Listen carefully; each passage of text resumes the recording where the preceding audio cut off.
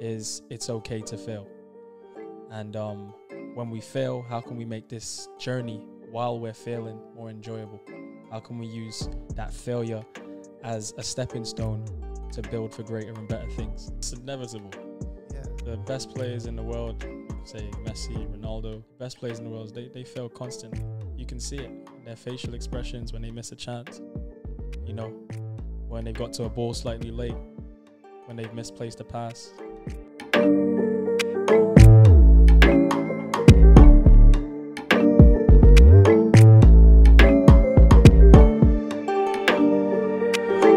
Talk to me, Sir Michael. What did they call you on the football pitch? Michael Kedman. Welcome back Good. Love to be to here. England.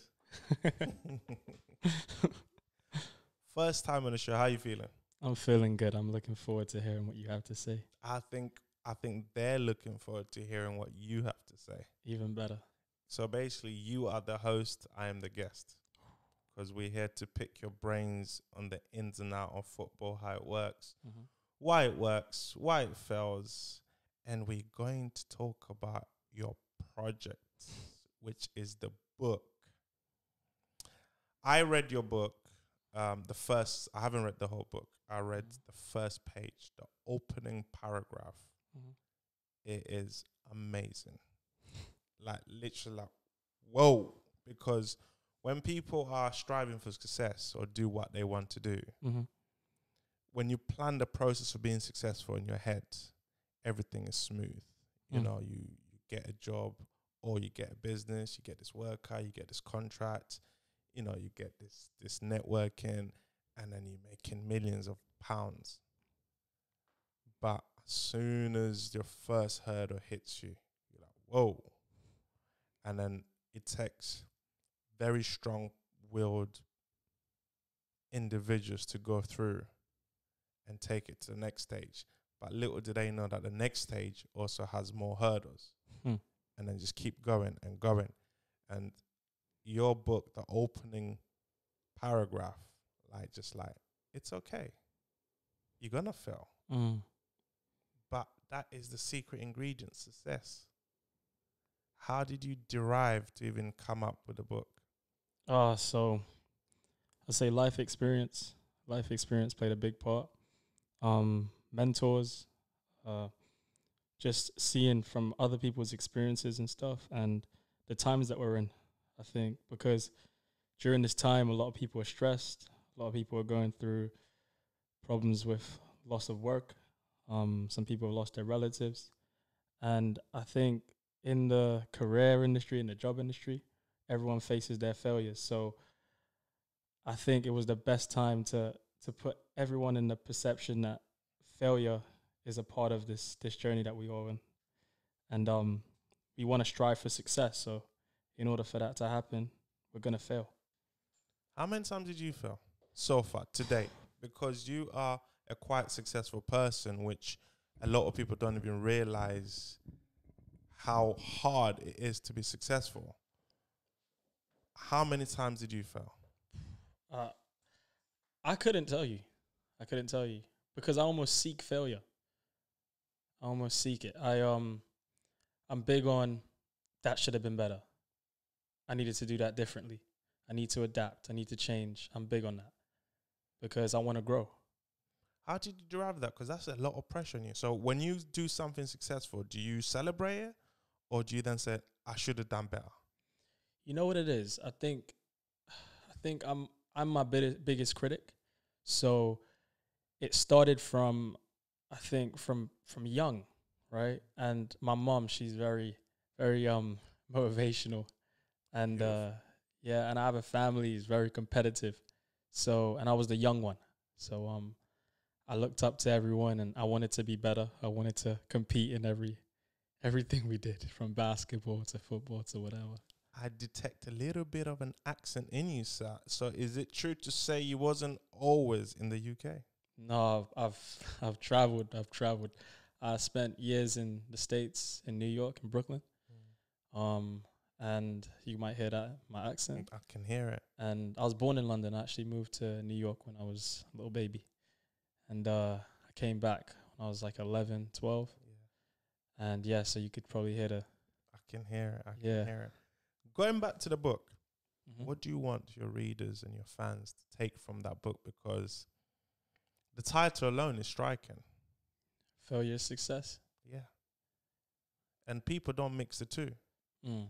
They think success is on this side, failure. They think, oh, you failed or you're successful. You failed or you... When the readers get when your fans read your book, what do you want them to get from it? Oh, that's a good question.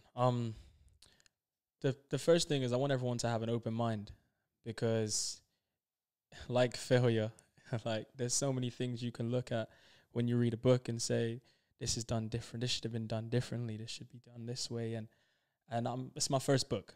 So I really want people to take the content in the book and the message behind it. And the main message behind it is it's okay to fail. And when we fail, how can we make this journey while we're failing more enjoyable? How can we use that failure as a stepping stone to build for greater and better things?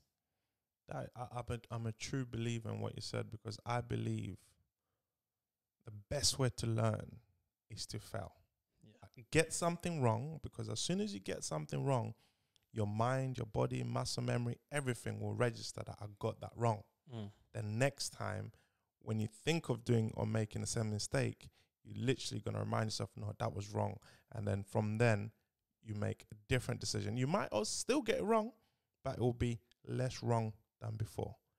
And if you try it more and more, the more wrongs you get, the quicker you derive to correctness. I'm a big believer in that. For you, you fail every day at work. It's inevitable. Yeah. The best players in the world, we say Messi, Ronaldo, the best players in the world, they fail constantly. You can see it in their facial expressions when they miss a chance. You know, when they've got to a ball slightly late, when they've misplaced a pass, they fail. How hard is it to be a footballer? To make it? Because in the UK alone, right, 1.5 million young players go to want to become professional footballers. Only about 180 of them make it. 1.5 million players, young kids, and only 180, roughly, give or take a few hundreds here or there, a few tens or 20s or 50, maybe one, who knows, only make it. For you that has made it as a professional footballer, you played the likes of Chelsea, you played in Spain, played in Germany, I believe. I played in Belgium. Belgium, sorry. How hard is it to make it? And once you get there, is it what it seems to be? It's so interesting, because I think the idea of making it to everyone is subjective. So you have the highest level of our craft. So we look at Premier League football, and when I'm talking about football, and you have the tail end, which is like, say, and the lowest end of professional football, right?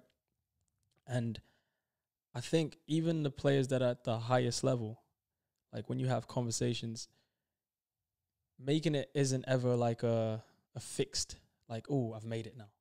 It's always something that you've reached a certain goal and you feel that relief, like, and you can celebrate it, yeah? And then you think, all right, what can I do next?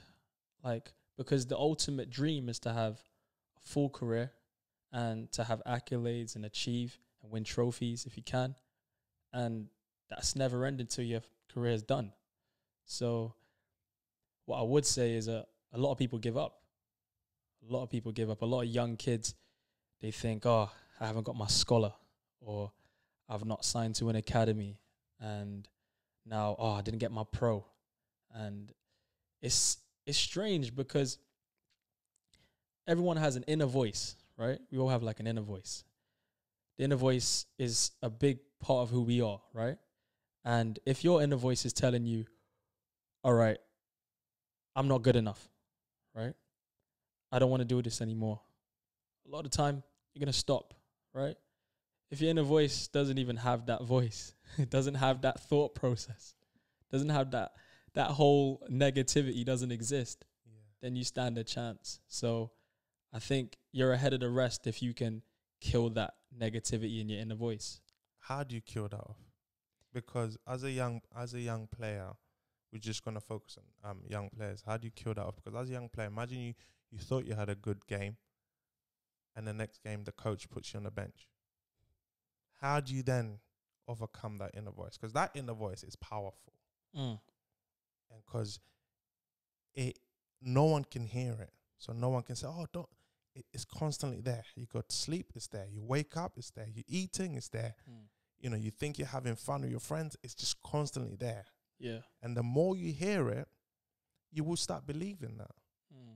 You know, it's just fact. The more someone tells you you're rubbish, you're rubbish, you're rubbish, you're rubbish, you're rubbish, it's only a matter of time before your brain just say, okay, yes, you are rubbish, you are rubbish, you are rubbish. And it's like the placebo effect. You start believing you're rubbish.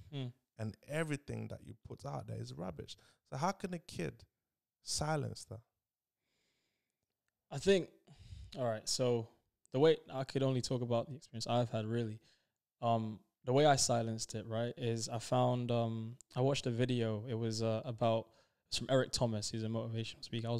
Whenever this video came out, this was when I really killed the negativity. E.T. And he Shout out to E.T. Shout out to E.T. He talked about what's your why? What's the reason why you do what you do, right? And for me, I just love to play football. I love sport in general. I loved playing basketball. I love playing football. For me, I just enjoyed sport. It was my escape from reality. Sometimes it was my freedom to just express myself. And when I say escape reality, I just mean I'm a thinker, and and just having that chance to be creative and that platform to be creative and receive love, give love. I think so. Back to your question, killing that inner voice. I think it starts from knowing what your why is, and then when you know what your why is, you understand that if that passion for your why is strong, then you have to recognize the things that are going to stop you from achieving your why. So I understood that everyone's going to criticize me. I noticed that really young. Everyone's going to criticize, whether it's extreme to, oh, you're shit, right? Or whether it's, he's not ready, they're going to criticize. If I criticize myself now, I need to be doing it in a constructive way. And then I started to understand the visualization, the self-talks. And I just killed it. I just killed it. But it's a constant battle. You face that battle every day. And that's how I get rid of it. So if I was to give advice to someone really young, I'd say listen to the people that are positive. Listen to the people that are positive. And you said something earlier on which is very powerful. Your role models, which I think a lot of people growing up nowadays don't have good role models around them. Mm-hmm. And that's crucial. How did you go on about finding your role models? Oh, I didn't need to look far. My mom, she's incredible. She played international football. She had an interior design company, so she was really creative. And she was a basketball coach as well. So I seen it firsthand. And then my aunties, uncles, my dad. I reconnected with my dad later on in my life, but like they all had a lot of inspiration. And coaches, players, guys around the neighborhood that weren't even probably doing so quote unquote good things, but they had good things to say to me. But yeah. Here's a question. You have to be truthful. Who's better, you or your mom at football? At football, she's the GOAT, man. Greatest of all time. You know what? I Mom's love the GOAT. football. For me, I meditate, and a lot of people don't understand that you can meditate through sport. And whenever I'm on the pitch, I'm a striker. I play midfield. I'm like an attacking midfielder, but scoring goals is too easy. As a left back, I would have just you would have been too easy for me. Trust me. But when I'm on that pitch, I'm like the king, the president, it's like my world. Mm. Nothing matters. I'm so engrossed in the game. It's such a beautiful feeling. What is it like playing in front of thousands of people? What is that? What does that feel like? Man, I think before the game, you're conscious of it. Like the first time, you're conscious of it. But as soon as you step out, and for me, a big thing is as soon as I cross the line, I focus on what the task at hand. Like I feel like it's another me. It's another Michael, right?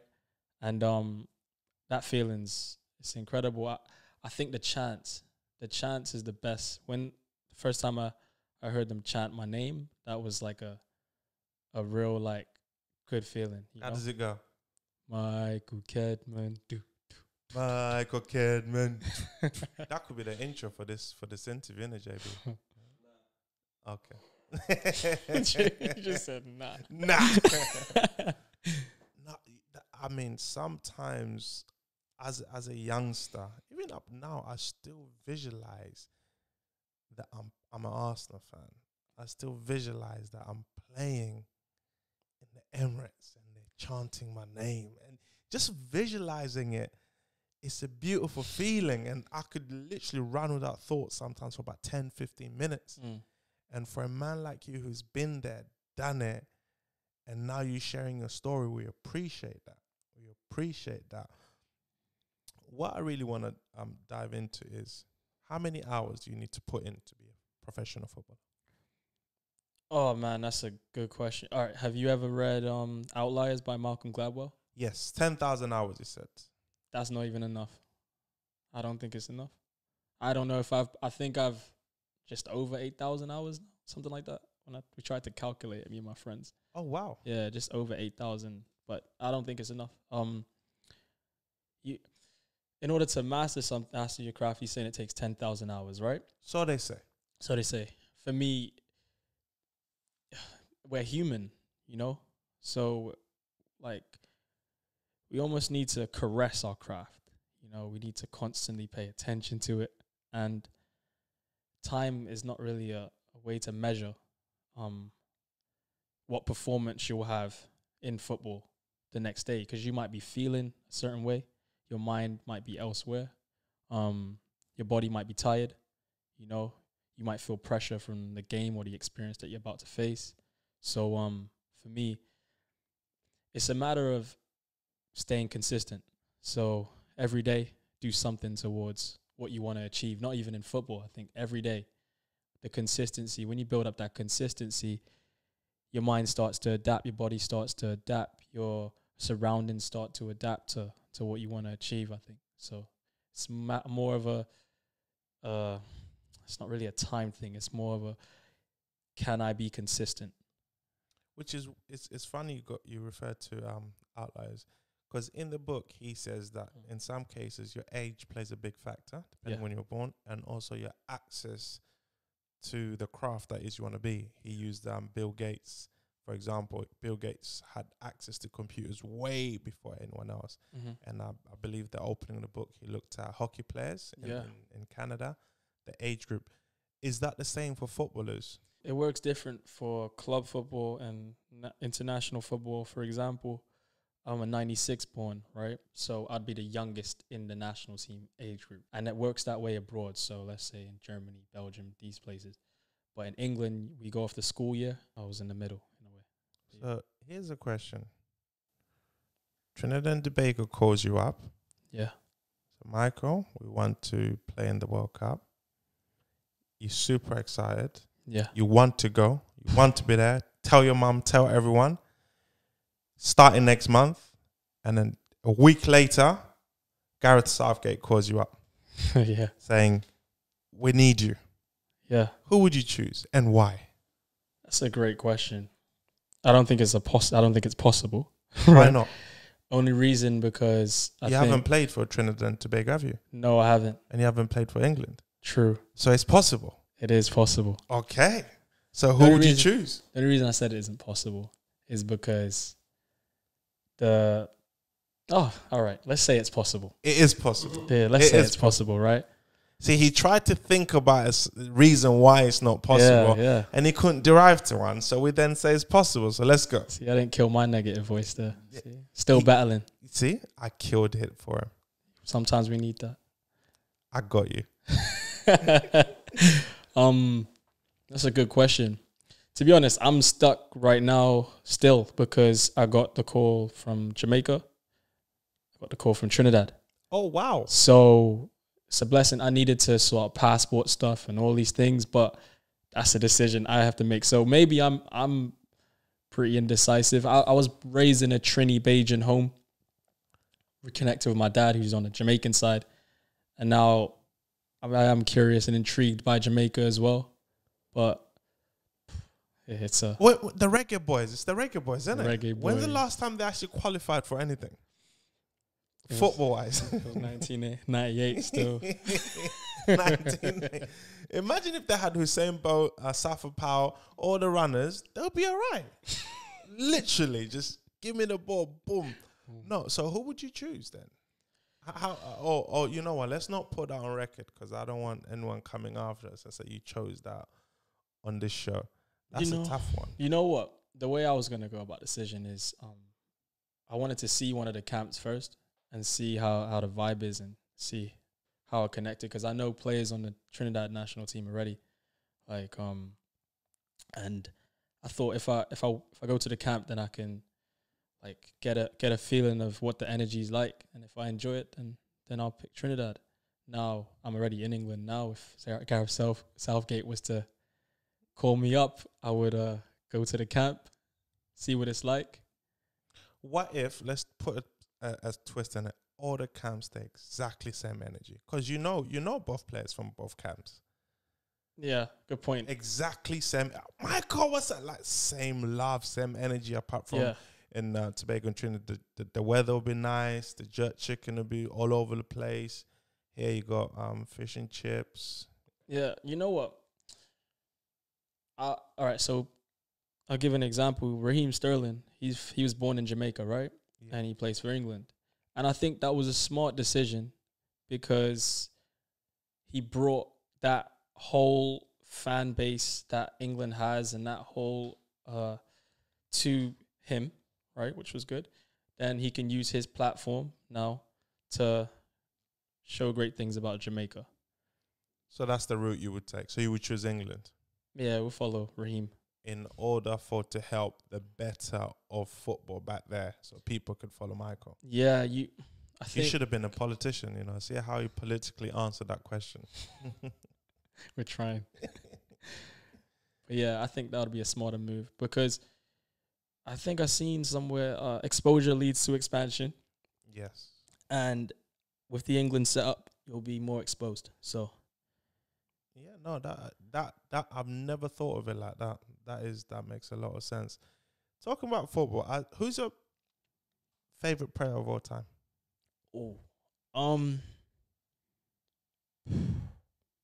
Like personally, like the player that I like, my favorite player of all time is a difficult one because I like so many players. You have to choose one.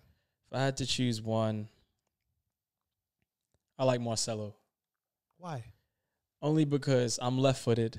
I wanted to be like Marcelo. Okay. For a long period of time. I love Ronaldinho. I love Messi as a player. I think they're incredible players. I respect Ronaldo.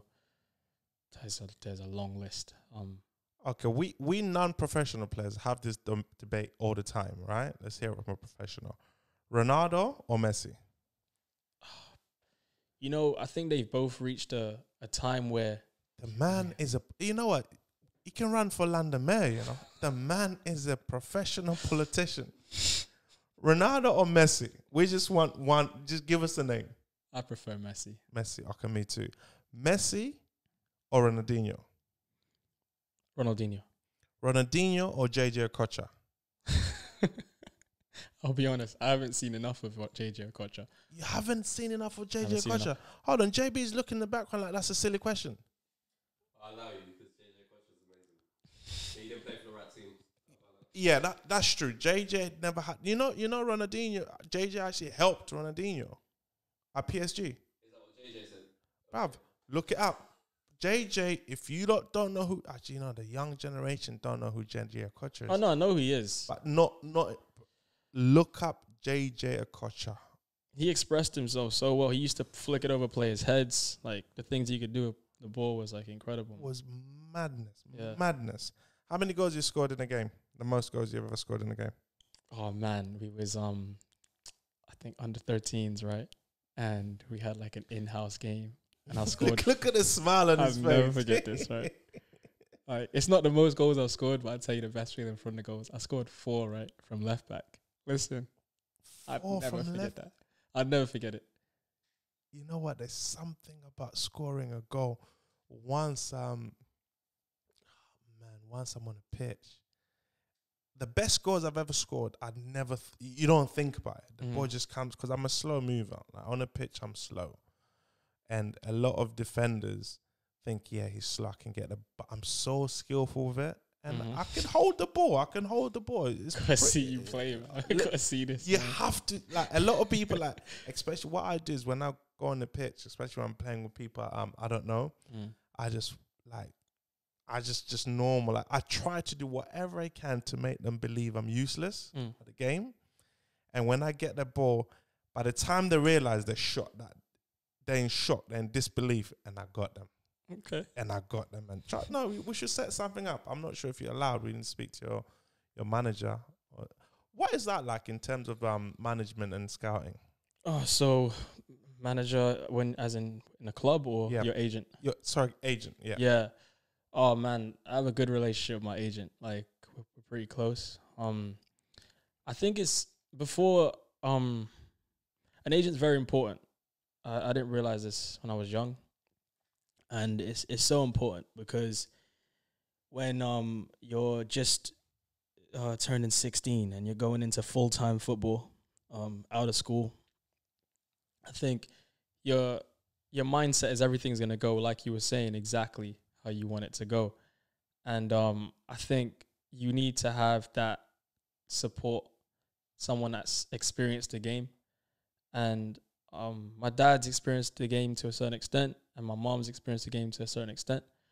But at the same time, the background and behind the scenes sort of support's important. The knowledge and the experience to go in an office and represent represent you. That's exactly. I think age is important. But in terms of playing with you, I'm with it, man. So you're allowed to do that? Yeah, of course. I'm mindful that I have to be careful, but yeah. Yeah, don't worry. I'll make sure I don't injure you. I'll make sure. I'll take it easy. I'll take it easy. I seen you showed me your toilet paper challenge. Yeah, that was There's levels to this, guys. Please check out. There's levels to this. There's levels to this. If you was to write, let's make it try. If you was to write an 8-step guide to make it as a professional, what would step 1 be? Talk us through step 1, 2, 3, 4, all the way to 8. And let's say step 8, you make it. You play for whatever team you desire. What are the challenges? What do you have to go through as a young player? Because the young players or parents who want their kids to be footballers, they're probably listening to this or watching this. I want my son to make it or my daughter to make it. What can we do? Like, what's the first thing they should do? All right. So the first thing is, I think you have to play football.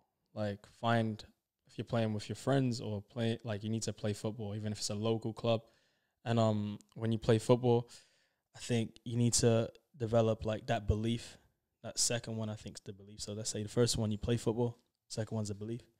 And then when you're playing as much football as you can, I think you want to perform. The scouts are watching. Like they're in places you wouldn't believe. So really? They still do scouts. They scout school football. They scout everywhere. The scouts are everywhere. So if you're performing and you're developing your game and you play outside of the times you have games, you train by yourself, develop your game, and play as much as you can. That's the first, let's say, 2 or 3 steps, right? That's 3. So you said play football, believe, and perform. The next one I'd say is studying the game. So your football knowledge. And if I was a parent, I'd just let my child watch football, because what you really want is good references from your coaches, good references from your peers, the players that play around you, that you understand the game, because that's a big part. So the fourth would be studying the game. Yep. The fifth, I'd think, would be contact as many people. So if you're the parent, contact as many people you know in the game, or that might be around the game, or might give your son or daughter the best opportunity to play. And then we'll be on sixth. Sixth, yep. Yeah. I'd say the next thing is, when you get your opportunity, take it with both hands, right? Learn from it. If it goes well, great, you're there. The seventh, I'd say, be persistent. Don't stop. You're gonna get an opportunity. There's 92 professional clubs in England, let alone outside of England. So if you push, you'll make yourself. Even if you're all right, I've realized people might think this as well. You know, when you're sitting on the couch at home, I'm trying to think of it from a fan's perspective, right? Because I'm a fan of the game too. And you watch players, you think, oh, how did he make it as a professional, right? Yes. A lot of people think I'm that. sorry. There's a lot of players in the Premiership. I would have been doing a better job than them. It's that. I'm not even joking. So it just goes to show that there's no, like, what's the best way to explain? There's no limit. There's no quota. There's no like, every team's different. The requirements to make yourself perform at a certain level is just to do with the work you do in the background. And I think it's possible. Like you were saying, it's possible. So I think persistence is a big thing, and a lot of those players, their work ethic, that would be the ninth, let's say. Yeah, so that's what's gonna make your work ethic. Your work ethic, and eating right, sleeping right. That's combined. So your self-care, looking after yourself. Because you don't drink. Nah, You don't drink. I say, I have drunk, but I'm trying. I don't drink. I only would drink on a birthday or It's my birthday special today, you know. occasion. Nah, no chance. Put some Lucas in. Nah. No, that that is true. So there you go, ladies and gentlemen. Michael's next book is The 8 Steps to Make as a Professional Player, co-written by Francis Coe. 10%, please, yeah. That's all I need, 10%. Which is what's interesting about what you said is the fourth stage. You're saying study the game. There is nothing more frustrating when I'm playing football and I'm playing with players who just don't understand the game. Like I'll give you a simple ball, like you there, I move to the left or right. That's a 1-2. Just give it back to me. I know, man. You know, or I'm running with the ball, I'm running at defenders. You're on my left or right. You're running. I'm just gonna give you a through ball, but you're just waiting for. That really. I take football very seriously. I can see. Like, as an Arsenal fan, I had to slow down because my team are going through some serious. Our team. Yeah. So, at least we're not United supporters. We live in London. Yeah. Like some people, but anyway, we leave the background stuff. Stay in the background. So there's a kid out there who wants to make as a footballer. Put the 8 steps aside. What advice would you give them? Oh, okay. Why do you want to be a footballer? Ask yourself that question. What type of footballer do you want to be? Do you want to be a player that plays at the highest level? You want to be the best player in the world? Write that down too. Write down what you represent when you play. So if you have flair, if you want to be a strong defender, if you want to be a goalkeeper, write down what player you represent. Put it all down on a paper. List it. List the things you don't like about your game. List the things you like about your game. And put it somewhere to be seen on the wall. And then add to it. That is true. And that's visualization. You're visualizing. You're almost bringing it out to the world. And the universe has a magical way of making something that you want, if you strongly believe in it, come true. Let's diving in a little bit more serious note now. As a professional footballer who've played for a lot of professional football clubs and traveled around the world playing, is it hard for a black man playing football? Yeah, that goes without saying. I've experienced racism. It's not nice. It's horrible. I think you get it more when you're playing good. So It don't make sense. I don't know. I think it's just ignorance most of the time. So you got to develop that skill to block it out. I think you have to be mindful that you are representing something different. So I think the best way is to understand both sides and forgive people, you know? Like, don't harbor negativity as a black man, and hold your head up high and perform. That's it. Represent. Is there things put in place by football clubs to try prepare? They shouldn't even need to try prepare things. I think for me, it's disgusting. And I'm not just saying that because I'm a black person myself. I think you shouldn't judge a person based on their skin color. It's just, we bleed the same, we eat the same. Anything any other race can do, we can do. So I don't see no difference. Like if you was to cut me a little bit and I bleed, and cut another person who's got a different skin color from me, cut them and put the blood in see-through containers and choose which ones you wouldn't tell. Do clubs put measures in place to try protect black players or players of color against racism? See, I've played abroad, so I've experienced it mainly abroad. I have experienced it in England, but obviously I was at Chelsea for a while, then I was at West Ham, and up north at Sheffield United. And I don't think it was as I can't speak on every club. The experiences that I've had coaches that I didn't feel, because I think racism is a thing that you feel sometimes. You can feel it, you know? Like in Iceland, I didn't feel one bit of racism. The whole period I was there, the time recently, I didn't feel one bit of racism. So for me, I think that they're putting things in place. So I know the PFA, the Premier League, the LFE, they're raising awareness, and then you have the Kick It Out movement, which is quite like big with I think it's Troy Townsend. Forgive me if I'm wrong. It's Townsend's dad. Okay. Yeah, and they have the talks during our scholarship at Sheffield United. Troy Townsend, he came in and he spoke to us.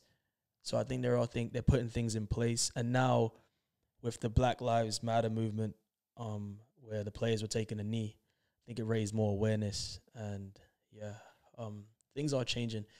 When my dad was playing, like he told me he used to get spat on and like horrible things. So it's definitely improved. I haven't experienced that. I know there might be players that have, but I haven't experienced the direct contact. But so yeah, it's evolving. We'll see. Because I've experienced it on Sunday League football. You know, where there was just the only fans watching is just a few parents or friends, and I'm talking about, I've never played a football game for more than 30 people like watching. So I've experienced it on that level, and listen, my blood went off the roof. Like, wow, we won't even talk about that incident. A few times actually it happened, and the coach has said, look, it happens. There's a better way to deal with it. But it was the first time it happened to me. It was like, it was like what? Did that just happen? And I'm looking around like, did anyone hear that? Did anyone see that? And I know people did, but they're trying their best. Just, they think, okay, let's ignore it and they'll stop. Which I did the first time. I said, okay, all right. And then it happened again. And yeah, that's a whole nother story. Because it's, I guess it's something that we can protect young players, because I guess it's disheartening as for all races. As a white man, playing against with a black man, and then that black man faces racism abuse, and you actually friends. So that kind of like brings the whole game down, and I believe sports has broken down a lot of barriers, in terms of racism, politics, whatever it may be. It brings people together. So it's just a shame to still see it operating, like allowing that evilness to operate in football. Do you believe they could do more? Always. I think the recent incident with the Rangers player, Glenn Kamara, it was abroad. It was thinking Slavia Prague, the team. So that's a whole different ball game, because in London you don't experience it as much because of the integration. It's strange for someone to be racist when most likely one of their friends might be a black person or might be of different religion or different, the discrimination just is strange in London because it's so multicultural. But where areas where there's a dense population of the same type of people, or should I say same race, I think that's where you would probably experience it the most.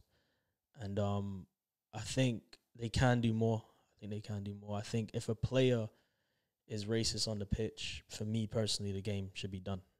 I agree with that. I strongly agree with that. And let's hope in time to come, sooner rather than later, this is really kicked out, because it does ruin the game, and it's a beautiful game that meant to unite people and bring everyone together. Let's move on to social media. You just recently joined social media. Yeah, I'm new to the gram. Why? Man, I'm a private man. Yeah? Private. Why the change? My agent said to me, you want to build your name, you want to build your brand. Yeah. Yeah, I do. It'd be nice, to have the book, the messages that I want to put out there to the young players and stuff. And the reason why I play is to give back to the young players. And I don't mean, literally, but because you don't just play, you also coach. Yeah, I started coaching. I got my coaching badges at Sheffield United, which was good. They gave us a backup plan if things didn't go well. Yeah. And from there, I coached. I started to do one-to-ones with family, and then my barber's son, coached him, and he plays for Fulham. And then it branched out, and yeah, I coach anytime I'm off season or out of a club. I'll coach, and I love it. It's the best feeling, seeing something that you've kind of given, and they just show you it, and they do it in their own way. And kids have an amazing way of expressing themselves. I organized for West Ham's youth academy to come out to my team in Spain, and they played against Barcelona, Real Madrid, Atletico Madrid, and it was like a tournament, and it changed my whole reason why I played the game, because before it was I wanted wealth. I wanted to make sure my legacy and my family were good. After I realized the harsh realities of the game, but now seeing the kids just happy, it brings another fire inside me. It gives me that drive to really never stop trying to achieve the best. That is beautiful. Literally, that is beautiful. So it's safe to say once you become of age, once you retire, you going towards the coaching route of things, or would you go to the commentary side of things? Oh man, I think I won't marginalize myself at all, man. I'll do it all. You see, I'm a beginner author right now. The book is good.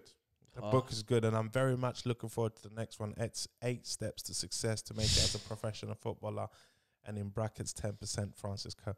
I'm looking forward to that. No, that's good. Thank you for joining us. It's been a pleasure. But this is the part of the show that I really like. Yeah, I really enjoy it. You close the show. Okay. So that's your camera. You say whatever you want to say to them. If we had a football, would have given you to do some kick-ups, but we don't. You can sing. You can do some dance moves to them. Just say something that can take with them, and anything is totally up to you. Oh, all right. What can I say? The power's in my hands. You got the power. Sorry, I'd say JB's looking at me like, don't do that. I'd say be yourself. I think that's a big one. Be yourself. And also express yourself and do things that you love. For me, I feel like I'm living my dream in a way every day, doing something that I love and aiming to achieve something that I love. And yeah, I really would love everyone to just be themselves and cut out all the negative friends. Stay away from something that makes you feel bad. When you do good, you feel good. When you do bad, you feel bad. So yeah, that's all I can leave you guys with, man. Wow. And go buy the book. And if you don't buy the book, DM me. Send you a free copy. Oh, I'm going to DM him right now.